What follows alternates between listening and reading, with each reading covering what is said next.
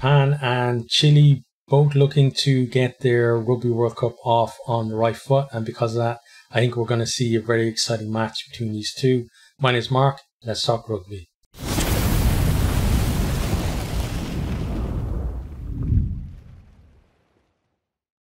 Japan versus Chile. This is a Pool D game.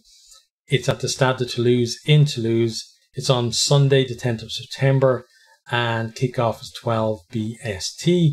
This is world number 14 versus world number 22. Chile at 22 are the lowest ranked team in this World Cup.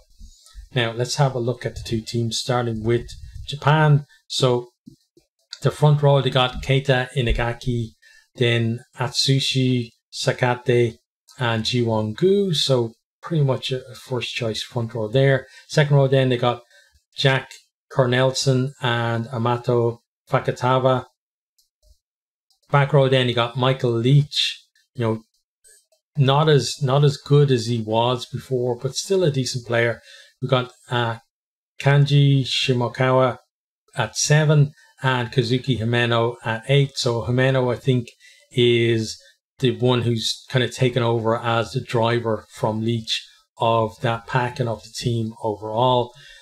Into the backs then at 9 we got Yutaka Nagare. 10 is Rikiya Matsuda. On the left wing then we have Jone Nakabula.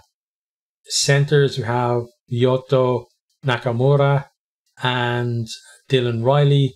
So, compared to the centre partnership they had in 2019, I think, this one doesn't have a patch on it. Then right wing then we have Kotaro Matsushima, and at fullback we have Semisi Masirewa. Onto the bench then we have Shota Hori or Horie, Craig Miller, Asili Aovalu. So again, an okay bench, but I think the trend is like it's a dip from the 2019 really. Then we have Warner Dearns covering the second row. We got Shota Fukui. We got Naoto Saito, Tomoki Osada, and Lamano Lemiki. So, it's kind of hard with this Japanese team because, I lived in Japan for a long time. My wife was Japanese. I want to see them do well, but, they haven't been inspiring since that last World Cup. And, in fairness, a lot of it, doesn't just lie at the feet of, the players and the coaches. I think they got a bad rap from World Rugby and the rugby world in general in terms of being made a tier 1 nation, but not actually being put into a tier 1 competition where they could develop and grow. I think that has shown like they've been starved of tests. COVID had a big impact on their ability to play games. The fact that the Sunwolves got kicked out of Super Rugby as well, just everything was kind of going against them. But so we have like a team who kind of were a minnow who were on the rise and were causing upsets, like beating Ireland at the last Rugby World Cup, and previously as well before that beating South Africa, showing that they're a coming nation and they're really exciting, but who are now kind of on the dip. And then you have Chile, who are a team who have been kind of outside this whole Rugby World Cup thing, who they've qualified and they're a team on the rise looking to make the kind of impression that we've seen Japan make in the past. So it's a big contrast between these two teams. But onto the Chile team then, we've got Javier Carrasco, Diego Escobar and Matias Ditus as the front row. Second row then is Clemente Saavedra, Javier Eisman is second row. Then back row is Martin Sigren, Raimundo Martinez, Alfonso Escobar. Then into the backs at 9 we have Marcelo Torrealba. At 10, Rodrigo Fernandez, Left wing is Franco Velarde.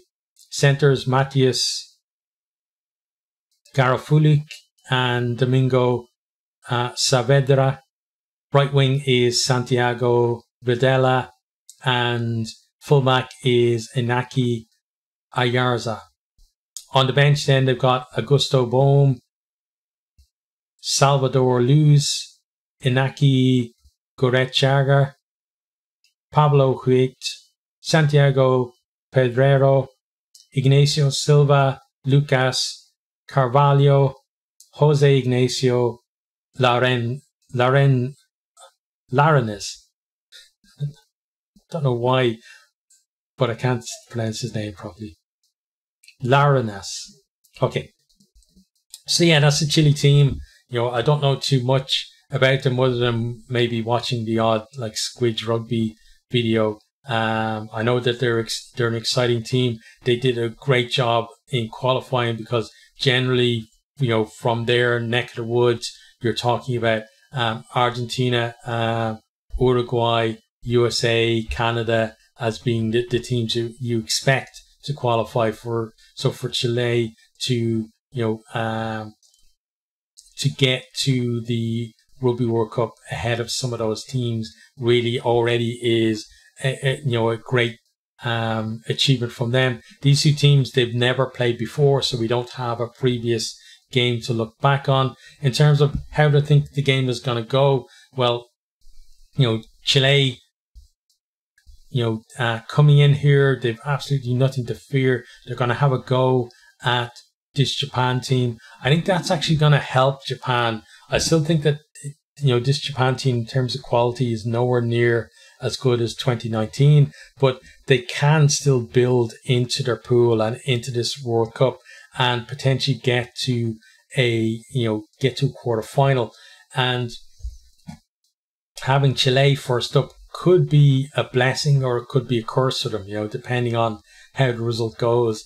But I think Chile's style of play will suit Japan because in terms of counter-attack, keeping the ball alive and just making the most of every opportunity, Japan are right up there with the best in the world. Again, the personnel may not be of the, you know, same quality as we've seen in previous Japan sides, but that mentality is still there within the team to, you know, on turnover ball, to move the ball quickly, get to the space, and also going into contact to try offloads and keep the ball moving. So because of that, I think that, you know, we're going to have an exciting game. I think it's probably going to be, you know, looking at it on paper, you probably think, oh, you know, if I'm going to skip a game, it might be this one among a few others. But I think this is going to be one of the more exciting games in terms of not knowing who's going to win, and both teams producing moments of magic throughout the weekend. But I think that Japan are going to come out with a win that they can build on for the rest of the pool.